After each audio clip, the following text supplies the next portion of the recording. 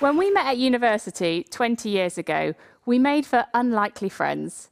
I'm an extrovert who gets involved in everything and talks to anyone. And I'm an introverted ideas person who finds extroverts energising but a bit intimidating. Despite our differences, we both had an ambition to climb the ladder and have a successful career. We were motivated by how far and how fast we could progress, and we thought that our route to the top would look something a bit like this. And in those first few years of work, we were all about promotions and pay rises. We were preoccupied by the positions that we held and how senior our job titles sounded. And on the surface, everything seemed to be on track. But we started to get this sense that the ladder might actually be holding us back. The obvious next step wasn't always the most appealing, and we were both excited about exploring opportunities that weren't necessarily based on what we'd done before. It wasn't what we'd anticipated, but our careers had started to look and feel much more like this. Squiggly. A squiggly career is both full of uncertainty and full of possibility. Change is happening all of the time. Some of it is in our control and some of it's not. Success isn't one size fits all. Our squiggles are as individual as we are. And for me, that's meant a career where I've moved from working on foldable credit cards in one company, they didn't catch on, to building and launching a loyalty app for another. And that one is still going. And I've moved from making magazines to working on food waste, from a 5 to a 4-day week so I could spend more time on personal projects and volunteering. I've already had more jobs and worked in more organisations than my dad. And he's been working for twice as long as I have. And I'm the rule, not the exception. When we started to share the idea of squiggly careers with people, we were surprised by how much it stuck. It seemed to give people something that perhaps they didn't even know that they needed, a way of describing both their experiences and their aspirations. Someone even told us that they took our book, which has a big squiggle on the front of it, into a job interview as a way of describing their career so far. But we underestimated one big problem. The legacy of the ladder is all around us. It's in the companies that we work in and the conversations that we have. It sounds like being asked in a job interview, where do you see yourself in 5 years' time? It's the uncomfortable question of how we reward and motivate people who do a great job but don't want to be promoted.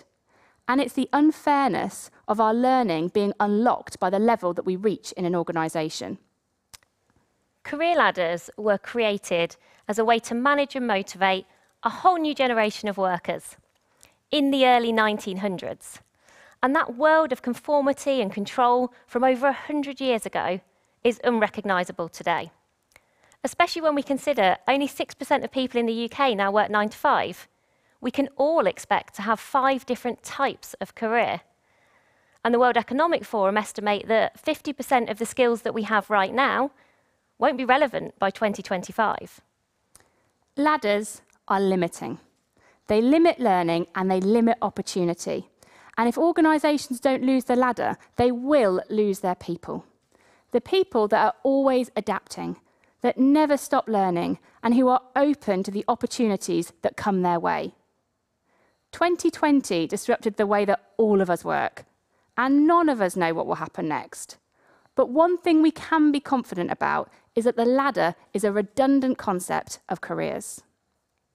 Losing the ladder starts with redefining our relationship with learning at work. We all now have the chance to curate our own curriculums, and we can be really creative about what that looks like. Whether it's the TED Talks that you're watching, the books and blogs you're reading, the podcasts you're listening to. Your learning is personal to you, and the good news is your development is no longer dependent on other people. Our learning can't be limited by the level we reach in an organisation, or only available to the fortunate few. It's not the responsibility of a single department, and it doesn't just happen when you go on a course. No one has a monopoly on wisdom. In squiggly careers, everybody is a learner and everybody is a teacher. We've been inspired by MVF, a global technology and marketing company who've introduced a programme called Connected Learning. They blind match their employees so that people can learn from each other without barriers like what job they do or who they know getting in the way. Their CEO, Michael Teixeira, told us, everybody is in charge of their own learning here. We all learn from each other and with each other, and we're much better off as a result. In Squiggly Careers, we need to change our perspective on progression. The problem with career ladders is that they only go in one direction, and you can only take one step at a time. If progression purely means promotion, we miss out on so many of the opportunities that are all around us. We need to stop asking only what job comes next and start asking, what career possibilities am I curious about? Exploring our career possibilities increases our resilience. It gives us more options, and you create more connections. We see how we can use our strengths in new ways and spot the skills that might be useful for our future. We can all start exploring our career possibilities. It might be an ambitious possibility that you don't feel ready for yet, or perhaps it's a pivot that feels interesting but just that bit out of reach, or maybe it's a dream that you've discounted. The most important thing is that you give yourself the permission to explore. And this is not a one-way street. We need support from the people that we work for and the organisations that we work in. And we've seen how this can work in practice at a food manufacturer called Cook. They have something called the Dream Academy.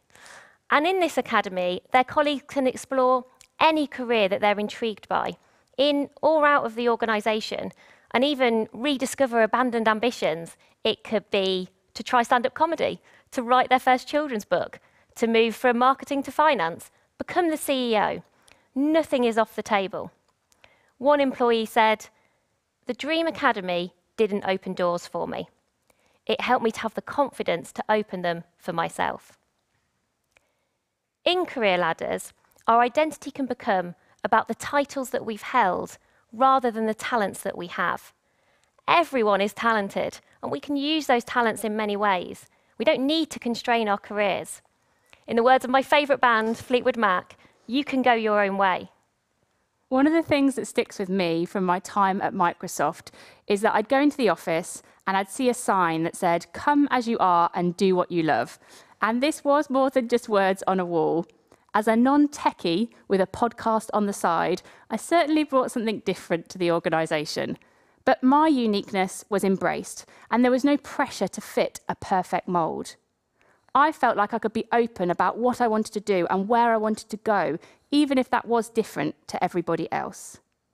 In Squiggly Careers, there is room for everybody to succeed, and no two squiggles are the same. The ladder has been holding us back for far too long, but it's not easy to change something that's been around for over 100 years. What we need now is more than a radical rethink. We need a radical redo, and change comes from action. Together, we have an ambition to make careers better for everyone. And we've seen just what's possible when people let go of the ladder. We see people who define their own success and take control of their careers. And we see organisations who benefit from adaptable employees who are curious, confident, and continually learning. We want to ask you to become an advocate for Squiggly Careers. You might be a manager who could help somebody to explore their career possibilities. Or maybe you're a mentor and you can give someone the confidence to see how they can use their talents in new ways. And now that we're all teachers, let's share what we know so that everybody can succeed.